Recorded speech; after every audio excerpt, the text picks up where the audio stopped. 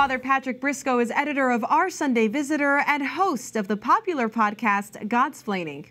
He's also one of the official preachers of the National Eucharistic Revival. Father Briscoe joins us now to talk about the work of evangelizing the Eucharist. Father Briscoe, it's so great to have you back. What has it been like traveling the country preaching about Jesus Christ in the Eucharist? Have Catholics been receptive? Thank you so much for having me on. I'm so happy to be here with you in order to say, yes, they have been. That's good. I am so moved by everything that I've seen. I mean, some of the most powerful events have been things that maybe we wouldn't consider a big deal because they don't sound like a fancy program. But seeing a renewal of devotion, especially to Eucharistic adoration, has borne a lot of fruit. I've preached, for example, at a number of parishes where they've reincorporated the 40 hours devotion in a very beautiful way. Many people, maybe even your viewers, have not participated in 40 hours before the revival, and bringing back that devotion alone has been totally worth all the effort of the Eucharistic Revival in order to facilitate parishes, to allow people to come together in a parish for that special period of prayer and devotion before the Blessed Sacrament. Absolutely. Well, how did you prepare for this? And has your understanding of the Eucharist changed at all?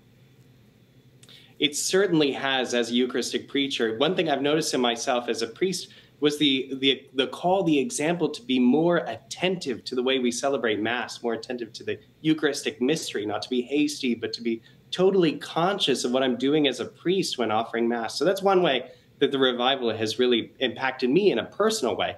Another is just the opportunity to think about how many beautiful parts of the theology of the Eucharist and of Eucharistic devotion, like Eucharistic adoration and the theology of the Mass, that there are to preach on. For a preacher, you can never be bored. We can never run out of things to say about the Eucharist, about the Blessed Sacrament. There are just so many wonderful strains to pick up and to explain to people and to share that it's just such a great font of life, you know, as the Church teaches, the source and summit of our life. Well, you've talked about how people have received this with a big resounding yes, but do you see a difference in how age groups respond to sharing the message of Eucharistic devotion? You know, one thing that's interesting is that they do respond differently. So I see young people, for example, more excited, and this might be a little counterintuitive. I see young people more excited about quiet Eucharistic adoration, about more solemn devotion. And I see older people excited about opportunities to build community. For example, one parish, I did a Triduum dedicated to Blessed Carlo Acutis, and we had several afternoon training sessions about evangelization. And the crowd that I thought was going to come to that was very different than the crowd that ended up coming to that. So yeah, I would say that I've seen a big difference in responses to the generations, and that's because people have different needs. We have to anticipate that. Young people are looking for silence and stability, and older people are looking for community. That's beautiful, and it's very true. Well, we know that polls and statistics can be wrong, and that last CARA survey was done in 2022. Do you think another study would reveal a change already, as in a significant impact after the last year of the diocesan revival and now the parish revival? Yeah, I wouldn't be surprised if we do see that to be the case. I mean, for me, the biggest gap in the polls is the people that know what the Church teaches about the Blessed Sacrament and yet can't themselves profess that faith. So that's where we've got the biggest challenge, I feel. As a Dominican, I love explaining the Church's teaching and being very clear about our doctrine. And for me, I have great desire, great passion for people to know exactly what we mean in our Catholic understanding of the Eucharist as the body, blood, soul, and divinity of Jesus. But there is a gap between professing that knowledge, having been informed that, and actually believing that it is true. And for me, that's the most interesting gap in these polls that we have to face. Absolutely. But then where does a lay Catholic person start?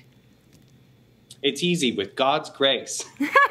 Absolutely. With praying that Jesus would do something, because the Lord can and he will. You know, there's one friar that's fond of saying, and I love this truth, I'm so consoled by it, God has plenty of time and he has plenty of money. And it's so true. And that what we owe Jesus is our hearts. That's what we owe him. And that's why I think this principle of the Eucharistic Revival is so beautiful, because the most important thing we can do for the Lord is to go be with him, to pray in front of a tabernacle in the presence of the Blessed Sacrament, to be ourselves committed to Eucharistic adoration, That is where we begin in prayer, by loving Jesus and by spending time with him as our friend. And then he'll lead us to the people that we can invite into that friendship. Well, if through prayer someone feels moved to have a Eucharistic preacher at their parish, how do they go about requesting one? Yeah, absolutely. So head on over to the Eucharistic Revival website, and you can request a Eucharistic preacher there. Otherwise, many of my Dominican brothers are Eucharistic preachers, and they're fabulous Franciscan Fathers of the Renewal who are Eucharistic preachers. So in our respective religious orders, you can reach out to our orders, and we'll be quickly at your door if we're available. I love that. Well, real quick, just because we're running out of time, will you be participating in these pilgrimages that are going to form this cross over the United States? Absolutely. So that pilgrimage is going to come right through Washington, D.C., so I'll be here for this pilgrimage. I think the pilgrimage is a very beautiful moment because we'll literally be carrying the Eucharist across the country, and it gives everyone an opportunity to participate in the gathering that the Eucharistic Congress will be. We know as Catholics it's important to go on pilgrimage and to gather together, to actually be present together. And so that being able to participate in these pilgrimages is such a beautiful opportunity for us to grow in our faith and to show our love for the Blessed Sacrament. Absolutely, through that wonderful witness. Well, thank you so much, Father Briscoe. We'll see you at the Congress and on the road with the Eucharist. Thank you so much. God bless you. God bless you.